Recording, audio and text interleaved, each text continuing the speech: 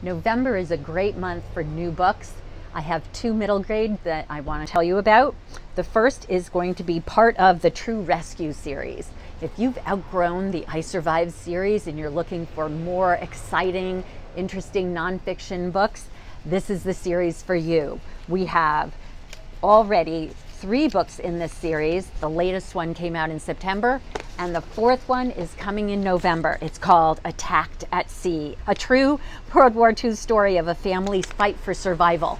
Their freighter gets hit by a U-boat torpedo, and there are 2 children on board with their parents, and they've got to survive. So exciting. I can't wait for that one to drop.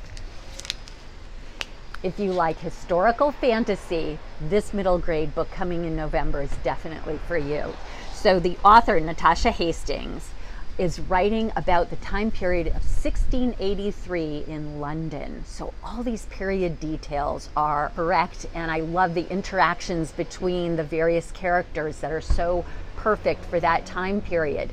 But then the fantasy part takes place, and it's this magical, fully realized, detailed, super cool fair that takes place at midnight on the iced over river Thames.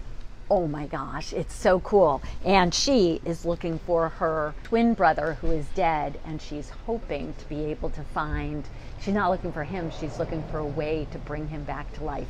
Ugh, how could that go wrong? This is a great story.